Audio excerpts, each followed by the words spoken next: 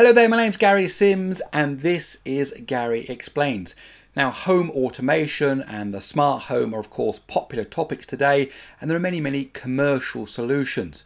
But you can also roll your own. In this video, what I want to talk about is how you can monitor the temperature in your home and have that information sent over to your smartphone even when you are away from your house. So if you want to find out more, please let me explain.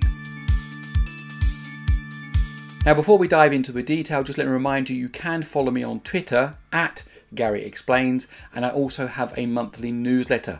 Go to garyexplains.com, type in your email address, no spam, but you will get the newsletter. Okay, let's crack on. Okay, so what we're trying to achieve is that somewhere at home I have a microcontroller with some kind of temperature sensor on it, and I want to get that data on my phone, and I want that data to be available when I'm in the house and when I'm outside the house away in another place, so I can see the temperature and the humidity back at home even if I'm not physically there. So that's the goal, to have information on my smartphone telling me about the temperature and the humidity in my house. Now, to achieve that, we're going to have a network-enabled microcontroller. That means the one that's got Wi-Fi, basically. We're going to need to add a temperature sensor if the board you're using doesn't already have a temperature sensor on it. And we're going to use Arduino for programming it, because that is one of the most popular ways, and it means we can use a variety of boards. Whichever one you want to use, that's what you can use for this setup. And at the other end, we want the data to come in on a smartphone. It doesn't matter whether it is Android or iOS.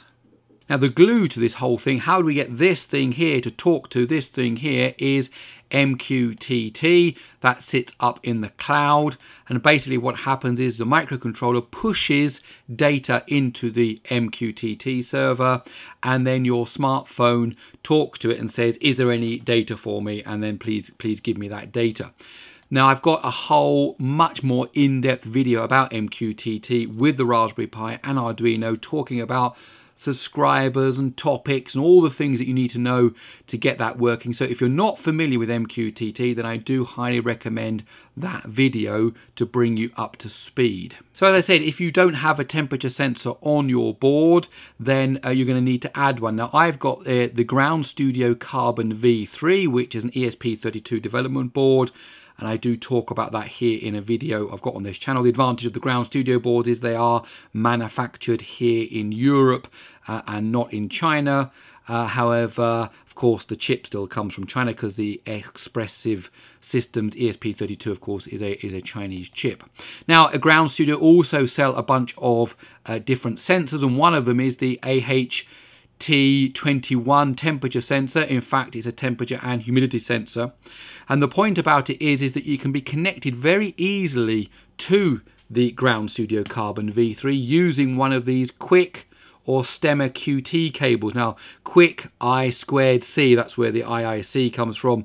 It is from SparkFun. Stemma QT is from Adafruit. They're basically the same thing. It's a very simple plug here that plugs into these connectors here, and those are already wired up to the I2C part on the board. So without having to have a breadboard, without having to do any soldering, without having to do any fancy stuff, you can just connect the temperature sensor over this ribbon cable and you've got it up and running. And that's what I'm going to use. Now, for the MQTT part, I'm going to use the Mosquito test server. So it's a publicly available Eclipse Mosquito MQTT server broker. You are free to use it for any application, but of course it's there for the community, so do not abuse it. And obviously don't rely on it for anything too important, because it can get rebooted, it can disappear, it could be offline for a few hours. The server is provided as a service for the community to do testing, but it's extremely useful for testing the Eclipse server on their part as well, which means they'll often be running unreleased or experimental code, and it may not be as stable as you want. So lots of caveats there, but from my experience it's pretty good. You can just use this server, and especially for like something like this where you're sending this small amounts of data, this works really well. If you wanted something more serious, you'd have to make sure you got yourself an MQTT server using some kind of paid plan to make sure it's always there with support and so on. That's up to you. Now, on the smartphone side, of course, I'm using Android, but there are a whole plethora of different kinds of apps that are able to create MQTT panels or dashboards. Now, I'm using this one, the IoT MQTT panel. I'm not affiliated with this guy at all. I don't have anything to do with this. It's just I've found this one and I've used it a lot and it works really well. And as you can see from the little screenshots here, you build up these panels, these little dashboards, and you can just kind of say, well, this is a temperature, this is humidity, this is something else, this is something else, and you can have graphs and everything, and you can just build your own little dashboard inside of this app, and then it just shows you what that data is that you're sending. And it's available. There are other ones available, and there are other ones available for iOS as well. But if you're using some kind of MQTT panel or dashboard app on your smartphone, then you are golden. Okay, so finally, a quick overview before we dive into the code. We've got a temperature and humidity sensor, which is talking over I2C to a microcontroller board. We're going to program this with Arduino to push data up to test.mosquito.org, which is a free test server, and then we're going to use some kind of MQTT panel or dashboard app on our smartphone to interrogate the Mosquito server and get our data out, and then get it displayed in a nice temperature graph or whatever it is that we want to do according to the panel software on here. Okay, so the next step now is to dive into the software, the Arduino code for this microcontroller. As I said, this is the ESP32, but it will work with just about anything that's supported by Arduino and with a network connectivity. Okay, so here we are inside of the Arduino IDE. Now, because we'll be talking to an MQTT server, you need to have the Arduino MQTT client, which is an official Arduino library, installed, and then you'll be able to get all that stuff about the protocol and how that works. It will automatically be there. You just need to say, send this message, and it will know how to send the message. So make sure that's installed. And then here in the actual code, first of all, you need to include the Arduino MQTT client.h and Wi-Fi.h, because obviously you're sending things over the network up into the cloud. The next bit of code here is just to make sure that you've got your SSID and your password set up.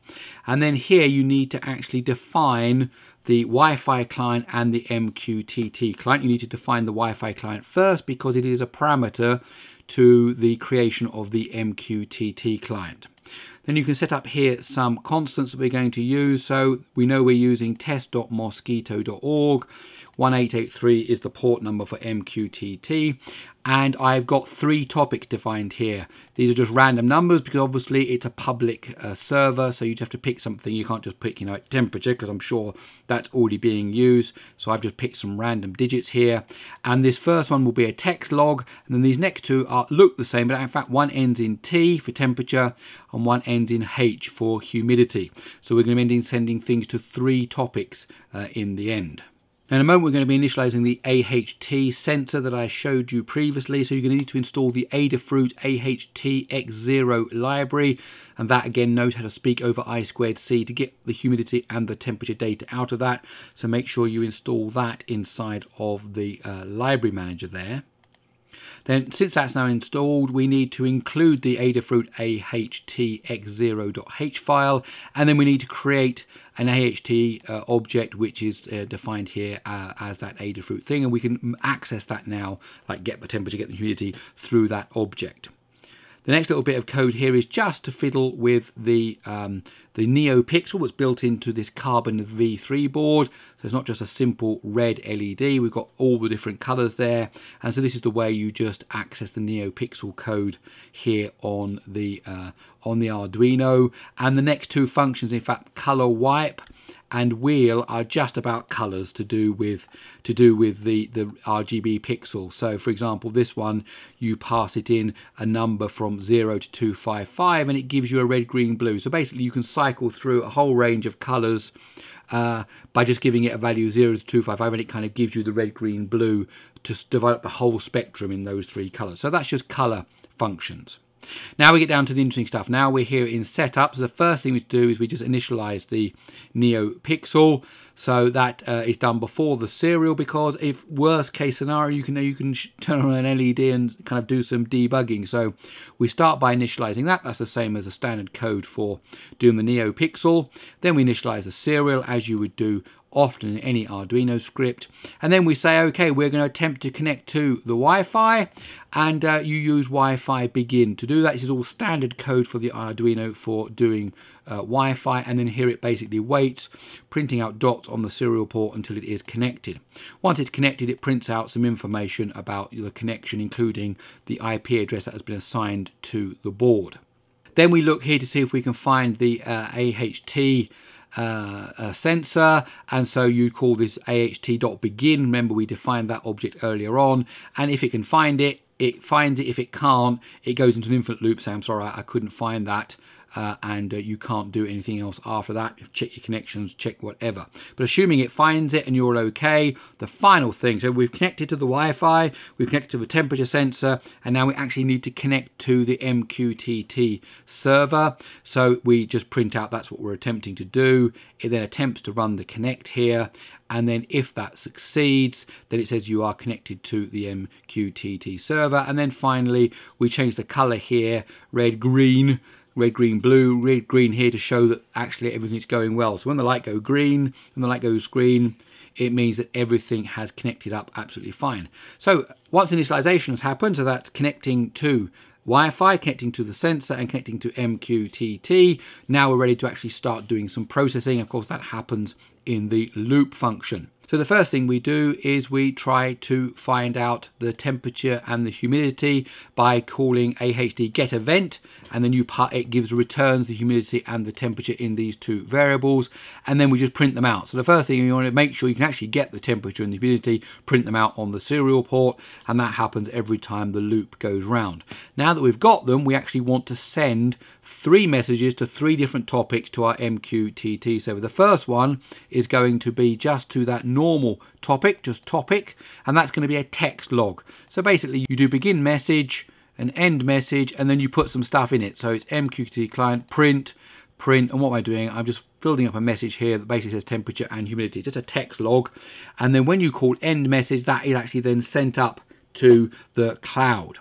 And then we do exactly the same thing now for just the temperature, but we're not doing it in text, we're actually sending the number. So you just do print here temp.temperature, and notice we're sending it to the topic with a T at the end, so it's slightly different to the one above, and that will just come into a topic on the MQTT server that's just sending the temperature. And then we do exactly the same thing for the humidity. So every time we go around the loop, we do send 3 messages. We read the temperature and the humidity from the sensor, and then we send a text version, and then a version just with the temperature, and then a version just with the humidity.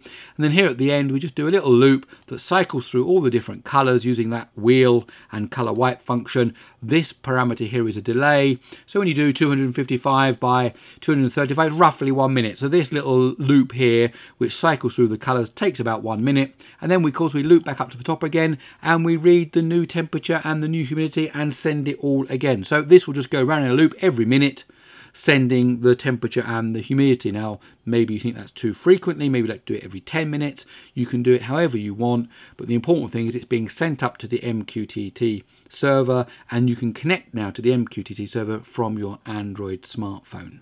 Okay, so here we are inside of the MQTT IoT panel software on Android, and basically just to show you how it works, you can see it's already received some humidity data. Here's the text version that came through, so you can see that it's logged there, and that's just the string that I send through from the Arduino there, from the ESP32 development board. Now we're going to add the temperature gauge just to show you how these kind of programs work. So you can add a new panel, you click down there, and you can scroll all different types here. Look, progress bars and graphs and everything. We're going to go with a gauge, and then we're going to give it the topic. Now I've got the topic cut and paste already. Remember, this is exactly the same as a topic that we found in our Arduino source code. It's got the T at the end, which means it's just receiving the temperature. You can give it a scale, so let's say hopefully it never gets down to 0 inside my house. Outside would be different, but inside my house, and let's go with 40 degrees maximum that you might get in the summer, and that gives you a color range here. That's what basically that does. And so you can hit create. Okay, so there's the temperature. We can actually edit its position, so let's just move it up right to the very top there, like that. Now we have to wait for the next data to be pushed out from the Arduino, which should come very quickly, and then when we see it, that temperature gauge will move. And there you go, so we can see the new log messages come in there, and we can see the temperature now 21.22 degrees, and the gauge is showing that between our minimum and our maximum that we set. Also, the humidity data was sent, and you can change this however you want. Obviously, you can send more stuff if you've got more sensors, but here you've basically got a very quick way of monitoring the temperature in your house from your Android smartphone.